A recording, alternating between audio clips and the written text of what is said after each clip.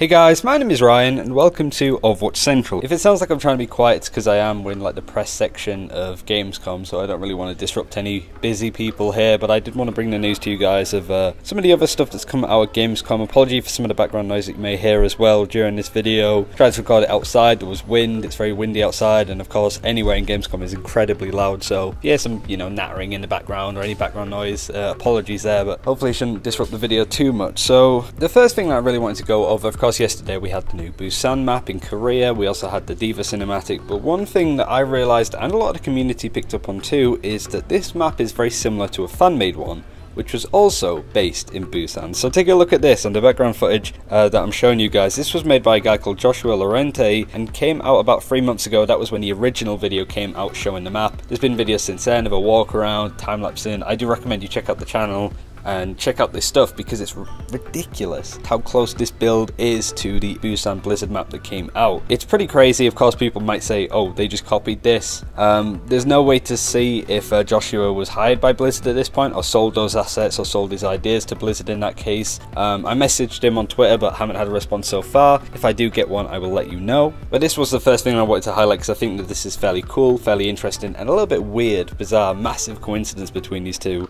And I wonder if there's any correlation between the two, because this map does look like a section of Busan. Not the whole map, you have the Mecha area and the Sanctuary, which are very, very different, but honestly everything else looks like it's a good comparison.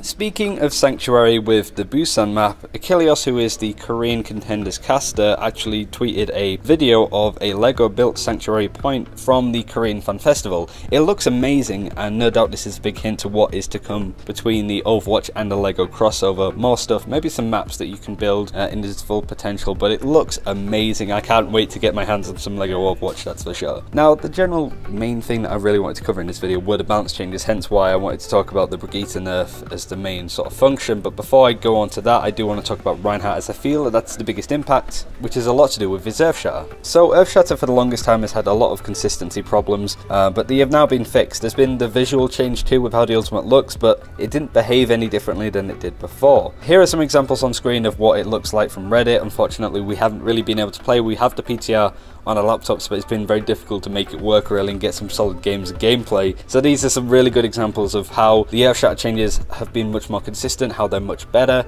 and how a greater change this is. It's a buff, essentially. It's a lot of fixes, but it puts Reinhardt in a better position. However, there are some drawbacks. A good example of this is the linger effect. So for those that don't know, Earth Shatter, when it hits the ground for a second, just about a second, there's this lingering effect. So even if you don't stand in the stunnable area when the hammer hits the ground, but if you jump in there half a second later, you will get stunned. And this has been a big problem for Reinhardt players and people that have played into Reinhardt for the longest time, simply because it's an unfair mechanic. I think it is a bit of a nerf to Reinhardt because it minimises those amount of shatters that honestly you shouldn't get.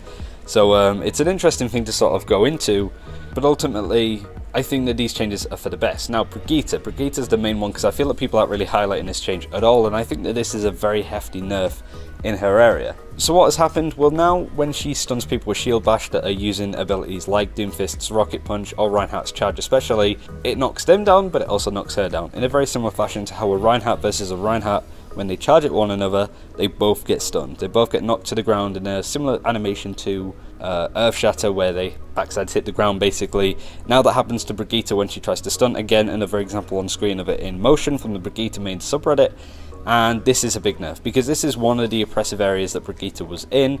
She was very good at being able to stun a Reinhardt trying to charge along, or a Doomfist. She almost acted like a flashbang for McCree, right? When you stunned a Reinhardt, he would stop dead in his tracks no matter his momentum, and same for Doomfist. Now she gets stunned as well if she's going into them. And I think that this is a huge change that honestly I don't think people are highlighting enough. This is one of Brigitte's strongest areas, and I feel now with that change in the game, she's in a much less oppressive spot, that's for sure. That's just my perspective, I feel, just on her own. Like, now you start to see her run in 2-2-2 lineups a lot more, which I think is healthy. She isn't the strongest support anymore, more, but she's certainly not the weakest too. So interesting changes, I like them, I think they're worth it. Even though I like playing Brigitte, I think that that's a fair change, but it is a drastic nerf in that area. One thing that I failed to mention with Reinhardt actually is that the voice line, the one that we spoke about being a bit unfair because it was the touchdown one from the Summer Games skin, Blizzard are looking into hotfixing that fairly soon according to Scott Mercer, so worth adding. That was an interview from the Korean Fan Festival, and speaking of which, Jeff Kaplan was actually in an interview talking about the Torbjorn changes. So what he said, it's not a great quote, I'll be honest. Some abilities will stay the same and some will change. Now again, this doesn't give us any details on what these changes actually are, it's very vague. It does say and it does suggest that Blizzard know what they want to do with these changes, which I think is very important. It means that we might start to see some headway with some of Torbjorn's abilities, and no doubt Jeff Goodman either will on the Battle.net forum say what these changes are in a very similar style to Symmetra, or essentially they will just go onto the PTR with no notice. But expect the Torbjorn change, I'd say within the next month or two. I think we're well on our way to sort of seeing some stuff there. But that's everything that I wanted to go over. We still want to do a Q&A on one of the days whilst we're still in Gamescom, do it from a very interesting position.